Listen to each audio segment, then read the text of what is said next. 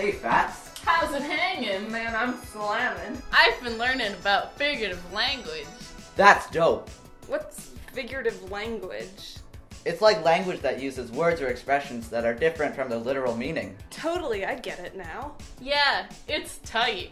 Did you dogs know there's a lot of figurative language in pop culture? No way! Yeah, it's all over the place. Oh yeah, like that line in Ice, Ice, Baby. I'm killing your brain like a poisonous mushroom. Deadly. That's whack. No, it's a simile because it compares two things using like or as. Right. Sweet. What about life is a highway?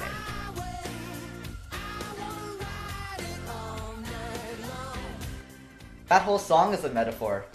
Tight. Now you got it. Figurative language isn't just in songs, it's in movies too. Like Austin Powers. It's a parody of James Bond. Some movies have cliches. What's a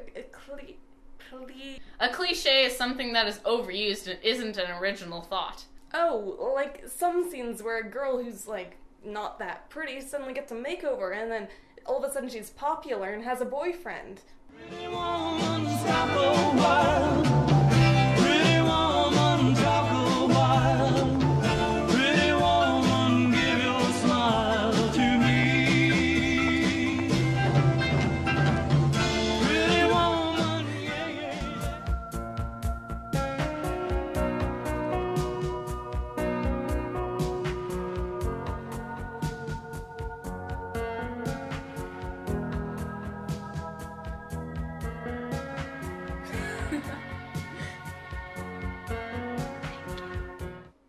Don't forget personification.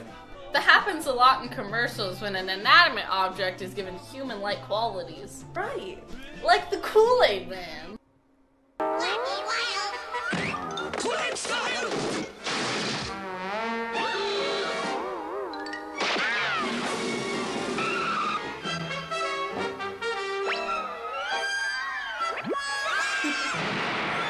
Wacky Wild Kool-Aid style!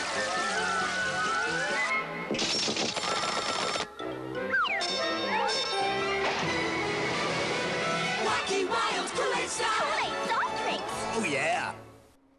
Quit icing my grill. Step off. There's no real picture of Kool-Aid that can walk and talk. Yeah, it's personification. I also learned about onomatopoeia. Whack. What's an An onomatopoeia is a word that imitates its natural sound, like boom, bing. and grunt? Cockle-doodle-doo! That happens in Batman all the time. Now, gentlemen, 2 against 3. I'd say the odds are even.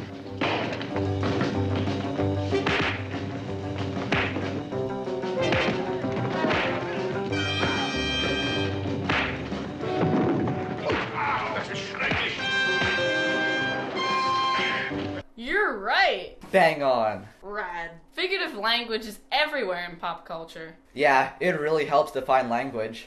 Fat. Let's bounce. I'm out.